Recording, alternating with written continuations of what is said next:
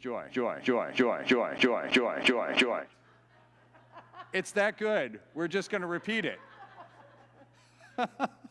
See, you asked for joy and you got it. Everyone's laughing and smiling. It's great. I can see it through all your masks. Wonderful. So there you go. See, we deliver. We want to welcome our visitors and our guests who are worshiping today, both in person and online. It's great to have you here.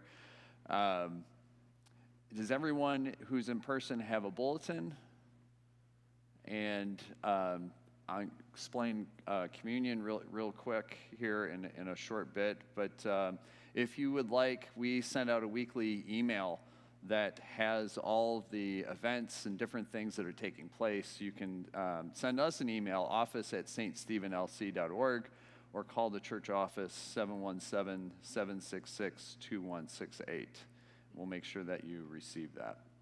We want to thank our many worship assistants who make worship possible. Today we have Bill and Tom on our AV team. Mike is our Zoom host.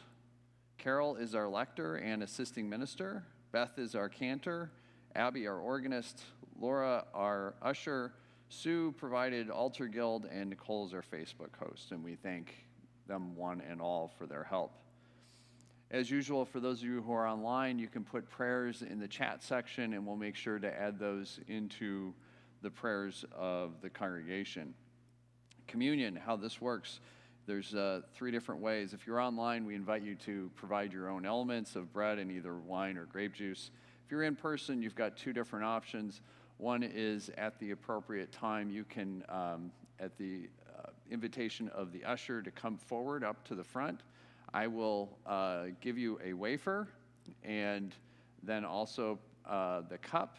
You'll intinct it into the cup and then step off to the side, pull your mask off, and then consume the elements. Or if you would prefer to take communion at your seat, there are communion packets over on the side if anybody wanted one. If anybody needs one, you can feel free to go up and get that at any point, but 2 different options for communion.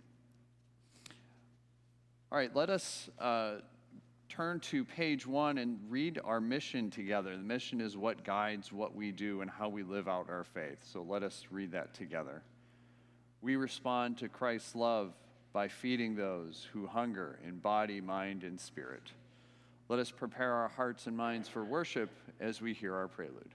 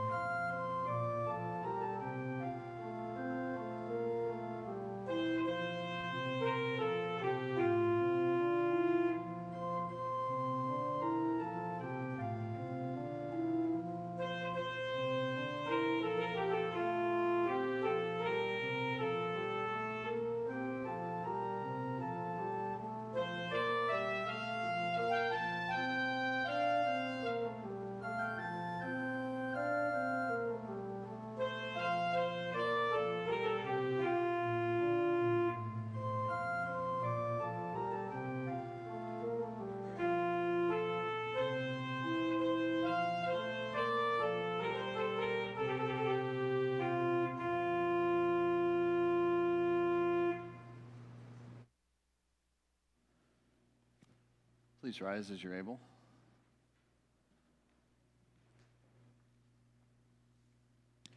Blessed Holy Trinity, blessed be the Holy Trinity, one God, who alone does wonders, who lifts up the lowly, who fills the hungry with good things. Amen. Let us confess our sin, trusting in the mercy of our God.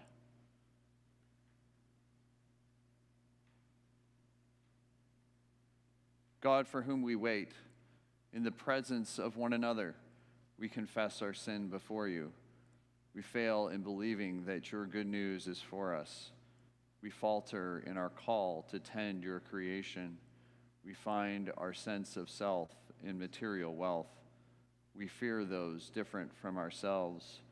We forget that we are your children and turn away from your love. Forgive us, Blessed One, and assure us again of your saving grace. Amen. God in Christ Jesus has looked with favor upon you. Through the power of the Holy Spirit, your sins are forgiven. You are children of the Most High, inheritors of the eternal promise, and recipients of divine mercy. God strengthens you anew to follow the way of peace. Amen.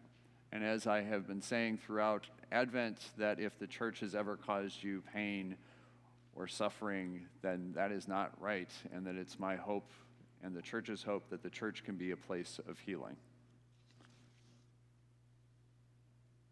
Those in the sanctuary may be seated as we hear our gathering music, Joy to the World.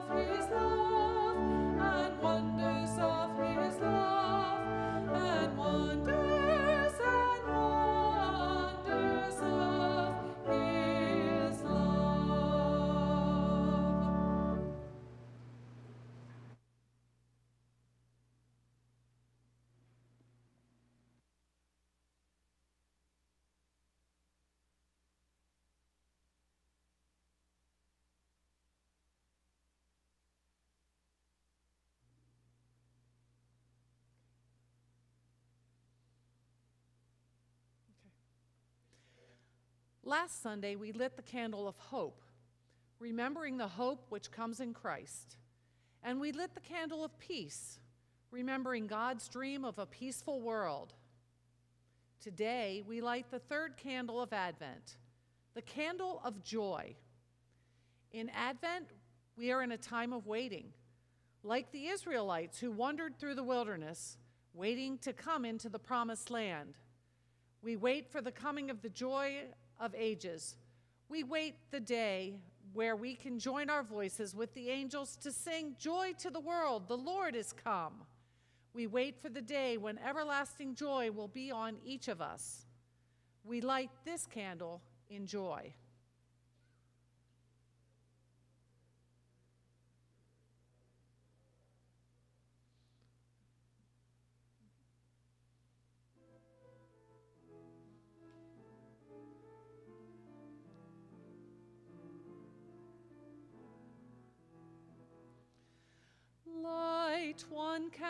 to watch for Messiah.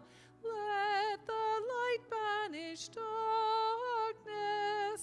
He shall bring salvation to Israel. God fulfills the promise. Light 2 candles to watch for Messiah. Let the light banish darkness. He shall feed the flock like a shepherd, gently lead them homeward. Light 3 candles to watch for Messiah. Let the light banish darkness. Lift your heads and lift high the gateway for the King of glory.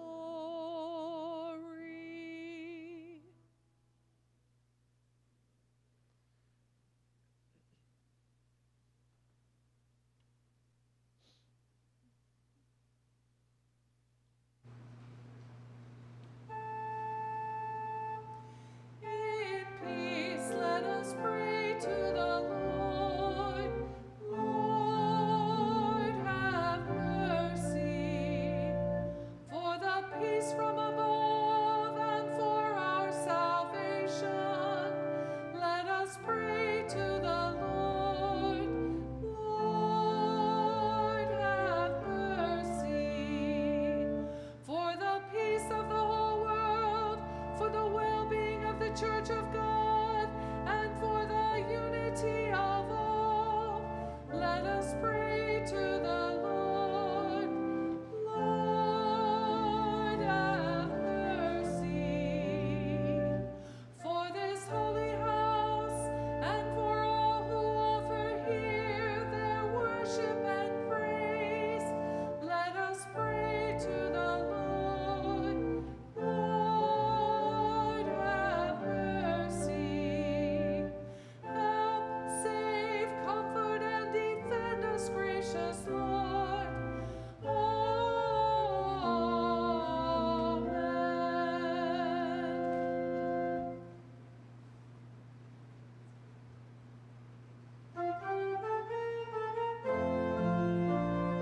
Glory to God in the highest, and peace to God's people on earth.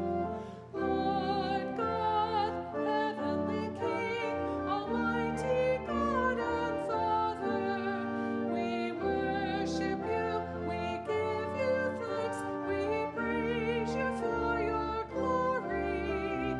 Glory to God in the highest, and peace to God's people on earth. Lord Jesus Christ, only Son of the Father, Lord God, Lamb of God, you take away the sin of the world. Have mercy on us. You are seated at the right hand of the Father. Receive our prayer. Glory to God in the highest, and peace to God's people on earth. For you alone are the Holy One. You alone are the Lord. You alone are the Most High Jesus Christ, with the Holy Spirit and the glory of God the Father. Amen. Glory to God in the highest, and peace to God's people on earth.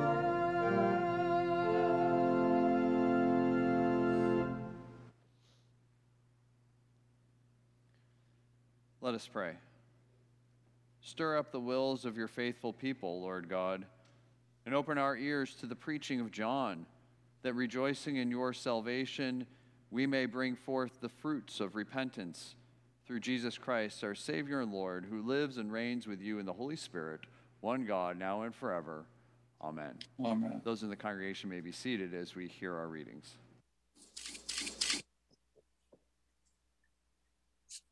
The first lesson is from the prophet Zephaniah, the 3rd chapter. Sing aloud, O daughter Zion. Shout, O Israel. Rejoice and exult with all your heart, O daughter Jerusalem. The Lord has taken away the judgments against you. He has turned away your enemies. The King of Israel, the Lord, is in your midst. You shall fear disaster no more.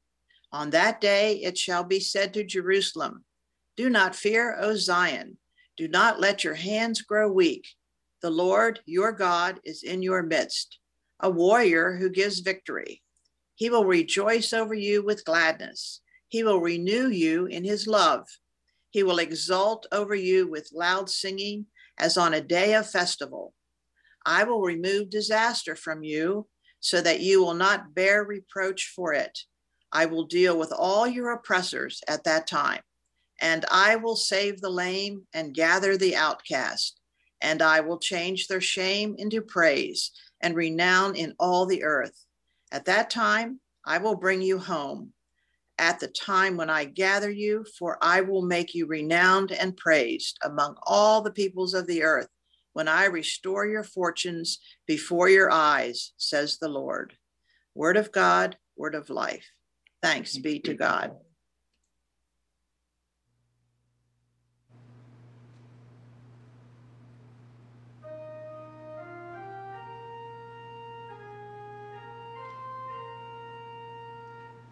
Surely God is my salvation. I will trust and will not be afraid. For the Lord God is my strength and my might, and has become my salvation. With joy you will draw water from the wells of salvation. And you will say in that day, give thanks to the Lord. Call on God's name. Make known the deeds of the Lord among the nations.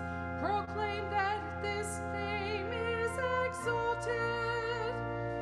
Sing praises to the Lord, for he has done gloriously. Let this be known in all the earth. Shout aloud and sing for joy, O royal Zion. For great in your midst is the Holy One of Israel.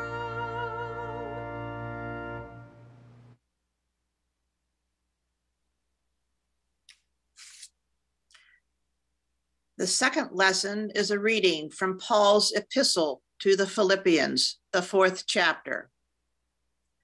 Rejoice in the Lord always. Again, I will say rejoice. Let your gentleness be known to everyone. The Lord is near. Do not worry about anything, but in everything by prayer and supplication with thanksgiving, let your requests be made known to God. And the peace of God, which surpasses all understanding, will guard your hearts and your minds in Christ Jesus. Word of God, word of life. Thanks be to God.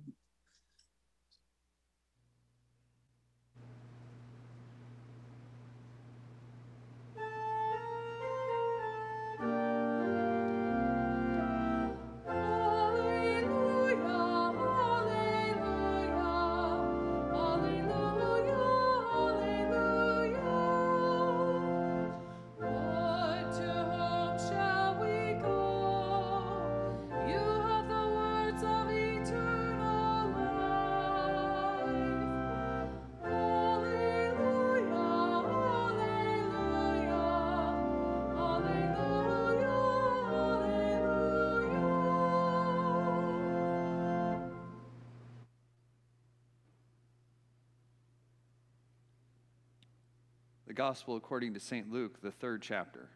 Glory to you, O Lord. John said to the crowds that came out to be baptized by him, "You brood of vipers, who warned you to flee from the wrath to come? Bear fruits worthy of repentance. Do not begin to say to yourselves, 'We have Abraham as our ancestor,' for I tell you, God is able from these stones to raise up children to Abraham. Even now the axe is laying at the root of the trees. Every tree, therefore, that does not bear good fruit is cut down and thrown into the fire." And the crowds asked him, "What then should we do?" In reply, he said to them, "Whoever has 2 coats must share with anyone who has none, and whoever has food must do likewise." Even tax collectors came to be baptized, and they asked him, "Teacher, what should we do?" He said to them, "Collect no more than the amount prescribed for you." Soldiers also asked him, "And we, what should we do?" He said to them, "Do not extort money from anyone by threats or false accusation, and be satisfied with your wages." As the people were filled with expectation and all were questioning in their hearts concerning John, whether he might be the Messiah, John answered all of them by saying, "I baptize you with water, but one who is more powerful than I is coming. I am not worthy to untie the thong of his sandals. He will baptize you with the Holy Spirit and fire. His winnowing fork is in his hand to clear his threshing floor and to gather the wheat into his granary, but the chaff he will burn with unquenchable fire." So with many other exhortations, he proclaimed the good news to the people. The gospel of the Lord. Praise to you, O Christ. You may be seated.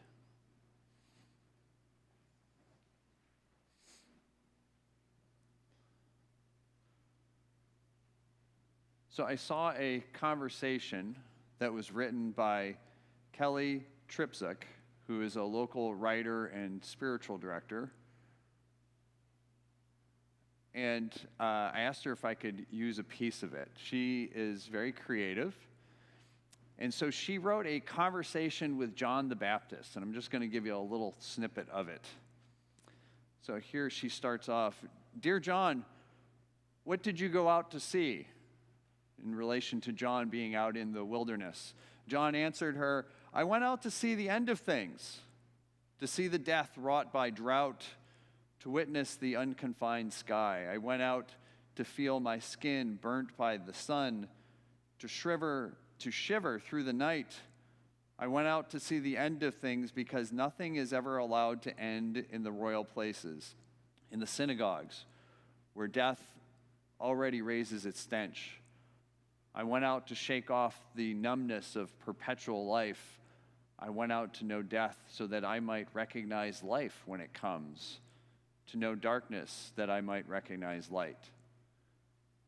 Kelly responds and says, "What else, dear John? Please tell. What else did you go out to see?"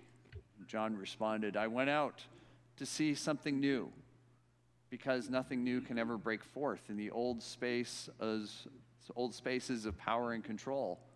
I went out to know someone more than the small and spiteful God conjured by the closed and fearful readings of the ancient texts."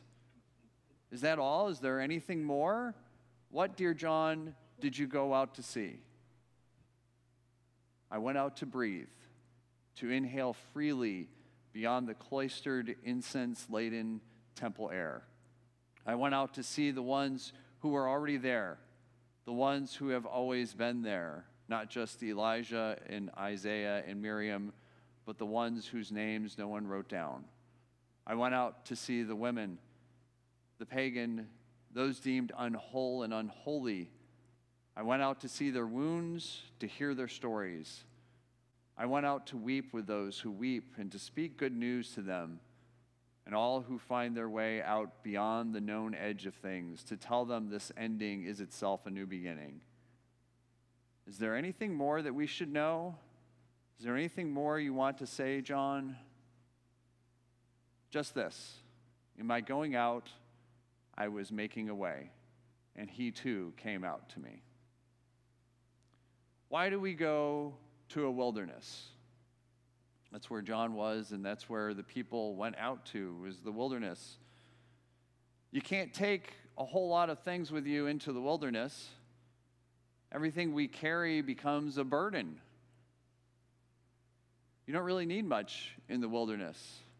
All our identities that we carry with us are worthless in the wilderness. We hear John say that pretty bluntly when he says, do not begin to say to yourselves, we have Abraham as our ancestor, something that would have been really important to the people going out to John, their heritage.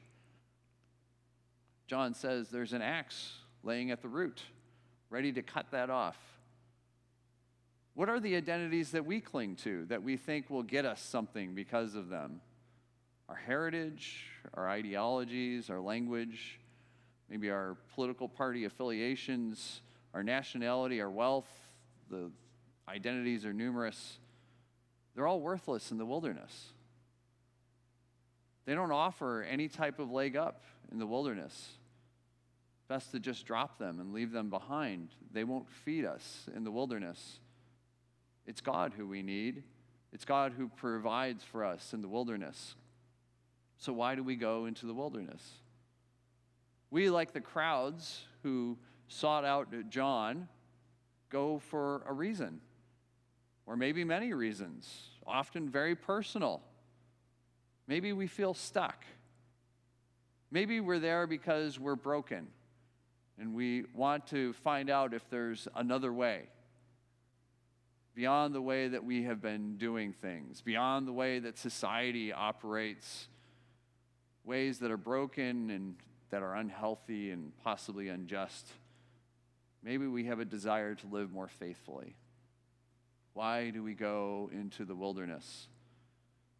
Maybe because the noise of everything around us, of respectable society, is just too consuming and too noisy for us to hear Jesus and the good news. The 24-hour, never-ending news cycle full of fear, anger, destruction, grievance, power plays, corruption, and bad news. Maybe it's just too much. We want to get away from it. We need to for our own sanity. It's not surprising that there's a crowd seeking out John in the wilderness. So many people are lost. I think the same is true today. So many people are lost. They're searching. And a lot of people will just follow anyone with all of the answers, as long as they sound certain. Certainty is what so many people think they need when they're lost. If someone with the answers can tell us what our identity is and who our enemy is, then we'll all be all right. If that person can appeal to our fears and make it sound like they have the answers and can fix everything, great. In other words, people who are lost will always seek out a Savior, regardless of who it is. Being lost is no fun. Maybe you were lost as a child, if you remember wandering around a store, calling out to your mom. It's no fun. Like the wilderness, it's uncomfortable. Seeking certainty, knowing, as if that will give us what we think we need, more control over our lives. And that really hasn't worked out well. We can control ourselves right into the grave. The good news isn't about being in control of our lives or those around us. It's not about knowing the answers. It's not about our identities, as if any of those things offer salvation to us or will fix us or will give us what we think we need. Good news is an extension of what God has always been up to. Shalom. Wholeness. Completeness. Enough. What a radical concept. Enough. No need for more. Being satisfied with what is. Because when we think that one more additional thing will make us happy or complete, guess what? It won't. It never does. It's always lacking. It may seem like John is the crazy one out in the wilderness. He certainly dresses crazy and eats crazy foods and has this message, you brood of vipers. But maybe we're the crazy ones because we keep looking for completeness with more stuff, more experiences, more money, more knowing, more control. There'll always be something else. There'll always be another product. There'll always be more money to be obtained. There will always be more. When we get past John's initial statement that catches our attention, the question is asked by the crowd, what should we do? John got their attention. Certainly get people's attention when you call them a brood of vipers. Okay, now what, John? The answer is not all that radical. He goes from you brood of vipers to, well, if you got some extra things, give them to somebody in need. You got an extra coat? Give it to somebody in need. You got extra food? Give it to somebody in need. Collect what you're supposed to. Don't extort people and be satisfied with what you make. These are not radical things. It's about seeing the image of God, the same image that you and I have, and responding when we see the image of God in someone else. In other words, you have enough. Be satisfied with what you have and give to those in need, however that looks. Move towards completeness and wholeness. It's about moving towards shalom. It always has been. Wholeness and completeness and enough. About not seeking more. If we need more, then we are disconnected from God. If we need more, then God's creation is not enough. God's kingdom is not enough. And that's what empires do. They're never satisfied, regardless of what kind of empire that we're talking about. They always seek out more, and they'll do whatever they can to obtain more. But we're not empires. We weren't designed to be. We're designed to be children of God, made in the image of God, moving towards shalom. Joy comes in being content with what you have. A phrase that I saw this week was, when you love what you have everything you need. What a countercultural message it is in opposition to consumer Christmas and what that sells us. Advent tells us to slow down and to wait. Advent tells us the only thing we need, the only gift we need is Jesus. John tells us to share what we have with those in need, to be content with what we have. Secular Christmas tells us that happiness only comes in buying more stuff. How in the world did Christmas, of all things, turn into that?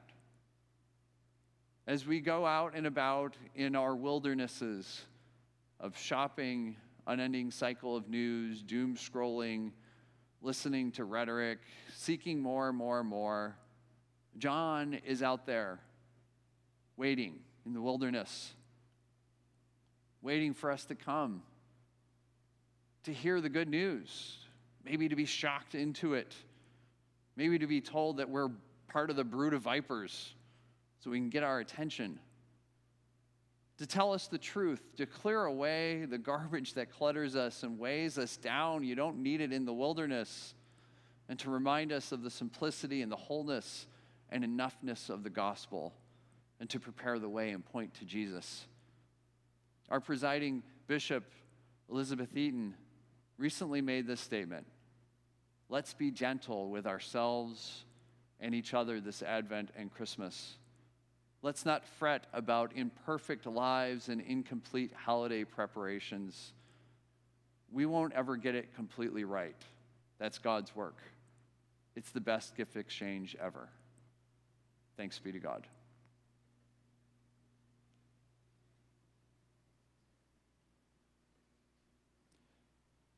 We'll continue by hearing our hymn of the day.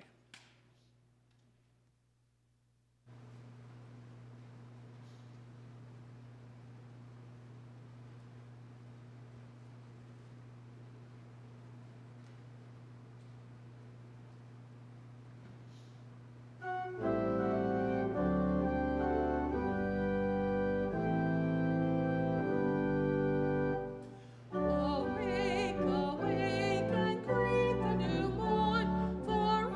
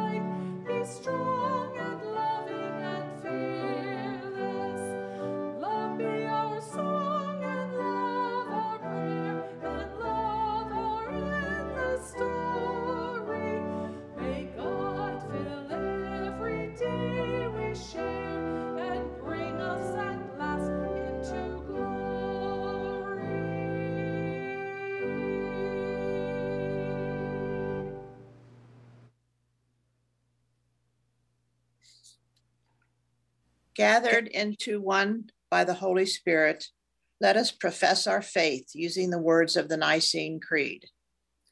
We believe in one God, the Father, the Almighty, maker of heaven and earth, of all that is seen and unseen. We believe in one Lord Jesus Christ, the only Son of God, eternally begotten of the Father, God from God, light from light, true God from true God, begotten, not made, of one being with the Father. Through him all things were made. For us and for our salvation, he came down from heaven, was incarnate of the Holy Spirit and the Virgin Mary, and became truly human. For our sake, he was crucified under Pontius Pilate. He suffered death and was buried. On the third day, he rose again in accordance with the scriptures. He ascended into heaven and is seated at the right hand of the Father. He will come again in glory to judge the living and the dead, and his kingdom will have no end. We believe in the Holy Spirit, the Lord, the giver of life, who proceeds from the Father and the Son, who with the Father and the Son is worshiped and glorified, who has spoken through the prophets. We believe in one holy Catholic and apostolic church. We acknowledge one baptism for the forgiveness of sins. We look for the resurrection of the dead and the life of the world to come. Amen. In this season of watching and waiting, let us pray for all people and places that yearn for God's presence.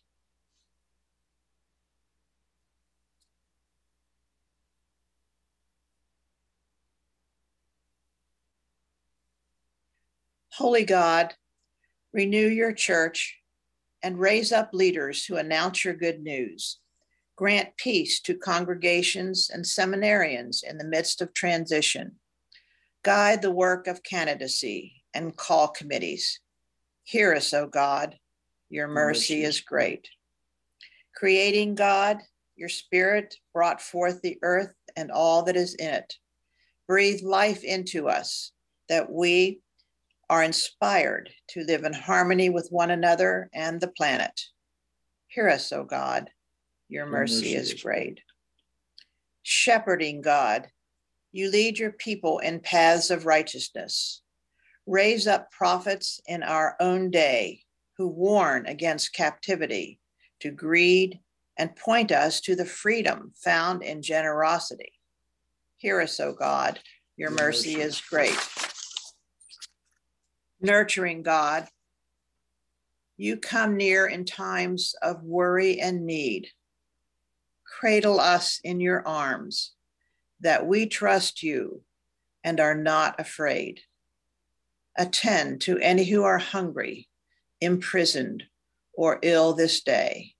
Hear us, O God, your mercy is great. Rejoicing God, you exalt over us in singing. Enliven the song of our assembly and bless the ministry of church musicians. With instruments and dance, join our voices to the song of all creation. Hear us, O God, your mercy is great. We give you thanks for your servants who showed us your goodness and grace. By the power of your Spirit, keep us steadfast in faith until we make our home with you. Hear us, O God, your mercy is great.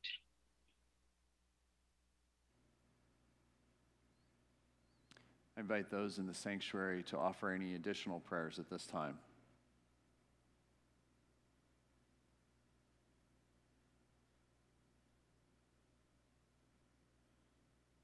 In addition, we offer prayers for Heather Bowers, a single mom, for strength and help through this holiday season. Prayers for Art Grove's sister, Sandra Fabian, who just entered assisted living and is adjusting to her new environment. Prayers for strength and comfort for all those caring for hospitalized COVID patients as the pandemic continues. Prayers for strength, comfort, and healing for all those affected by tornadoes. Move us to do what we can to provide help and assistance. Continue prayers for Joan Weiss as she recovers. In the letter to the Philippians, we're told, do not worry about anything, but in everything, by prayer and supplication with thanksgiving, let your requests be made known to God. Today we pray that people may be set free from the destructive bondage of racism, white supremacy, and nationalism. We hear God speak through the prophet Zephaniah saying, I will remove disaster from you so that you will not bear reproach from it. Today we pray that you would remove the disaster of violence in our society. We pray for the families of those who have died due to gun violence, the 5 people who were killed, and the 26 people who were injured since last Sunday. We lift up the following communities who are dealing with the trauma of violence this week: El Paso, Texas; Detroit, Michigan; Philadelphia, Pennsylvania; Capitol Heights, Maryland; Beloit, Wisconsin; Charlotte, North Carolina; and Lansing, Michigan.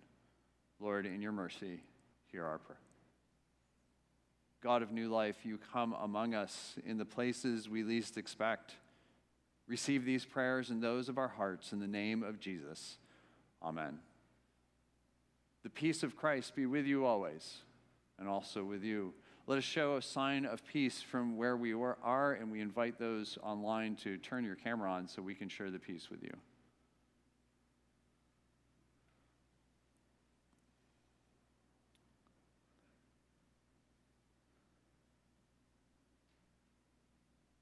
The instructions for the offering are in the bulletin. We thank you for your generosity that allow us to do the many different ministries that go on through this congregation. For those of you who are online, we invite you to set your table with wine and either grape juice or wine or grape juice and some bread. Those in person, if you are receiving at your seat, you're invited to open up your communion packet to make it a little bit easier for you. And I will also have, for anyone that needs it, gluten-free wafers. Let us pray. God of our waiting and watching, we offer the gifts of our hearts and our lives to the service of all your people. Prepare the way before us as we meet you in this simple meal through Christ Jesus, our pathway and our peace. Amen. The Lord be with you and also with you. Lift up your hearts. We lift them to the Lord. Let us give thanks to the Lord our God. It is right to give our thanks and praise. It is indeed right, our duty and our joy, that we should at all times and in all places give thanks and praise to you, almighty and merciful God, through our Savior, Jesus Christ. You comforted your people with the promise of the Redeemer, through whom you will also make all things new in the day when he comes to judge the world in righteousness. And so with all the choirs of angels, with the church on earth and the host of heaven, we praise your name and join their unending hymn.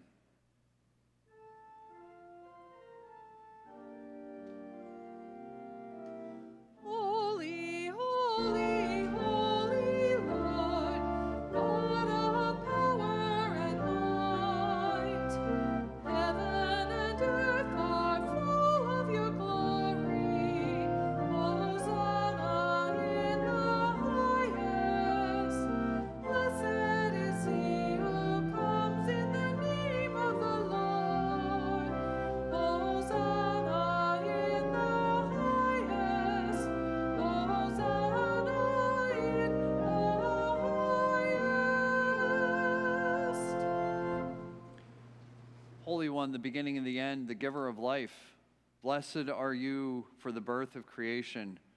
Blessed are you in the darkness and in the light. Blessed are you for your promise to your people. Blessed are you in the prophet's hopes and dreams. Blessed are you for Mary's openness to your will. Blessed are you for your Son, Jesus, the Word made flesh. I invite those of you who are either receiving at home or in your pews to please hold up your element of bread. In the night in which he was handed over, our Lord Jesus took bread and gave thanks, broke it, gave it to his disciples, saying, "Take and eat. This is my body given for you.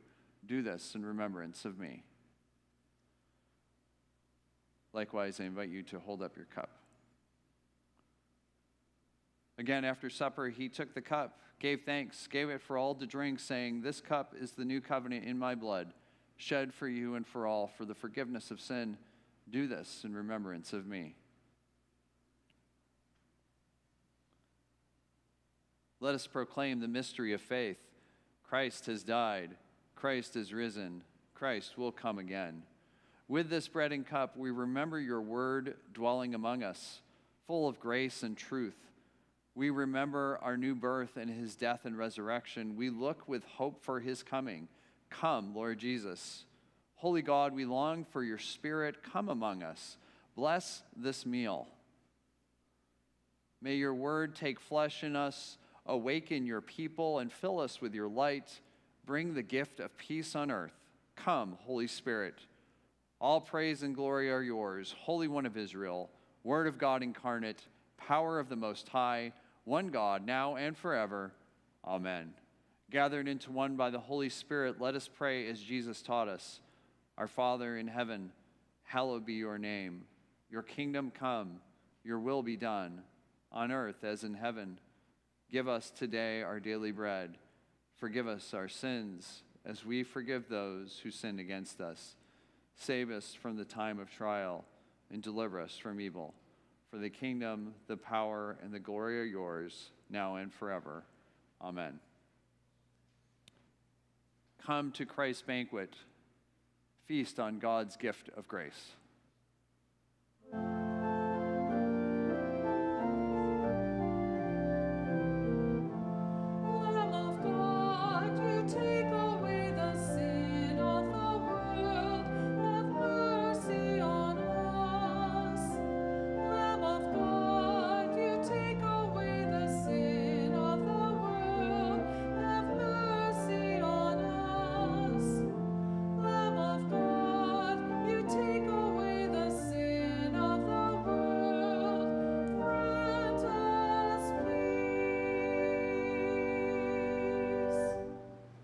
Body and blood of our Lord, broken and shed for you.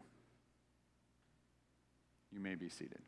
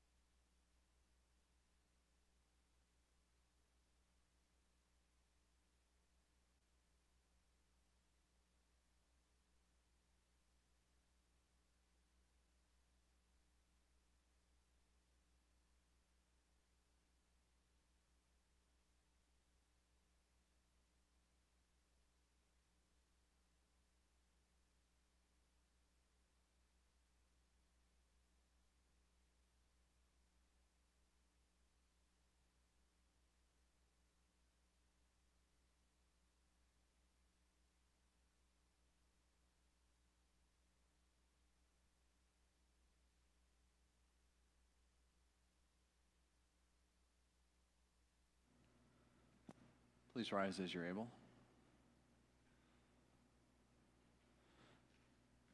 Let us pray. Most High God, you have come among us at this table. By the Spirit's power, form us to be bearers of your word, sharing gifts of mercy and grace with all through Jesus Christ, our host and our guest. Amen. The God of hope, fill us with all joy and peace in believing, so that we may abound in hope by the power of the Holy Spirit through Christ Jesus, for whom we wait. Amen. You may be seated as we hear our sending hymn, He Came Down.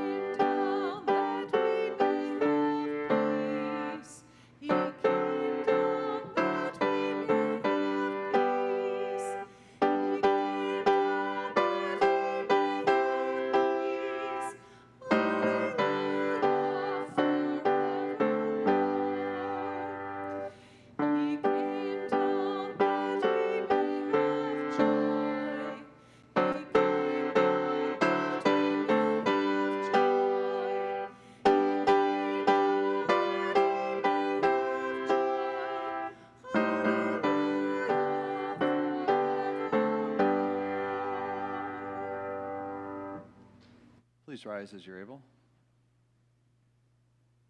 Go forth into the world to serve God with gladness. Be of good courage. Hold fast to that which is good. Render to no one evil for evil. Strengthen the faint-hearted. Support the weak. Help the afflicted. Honor all people. Love and serve God, rejoicing in the power of the Holy Spirit. Amen.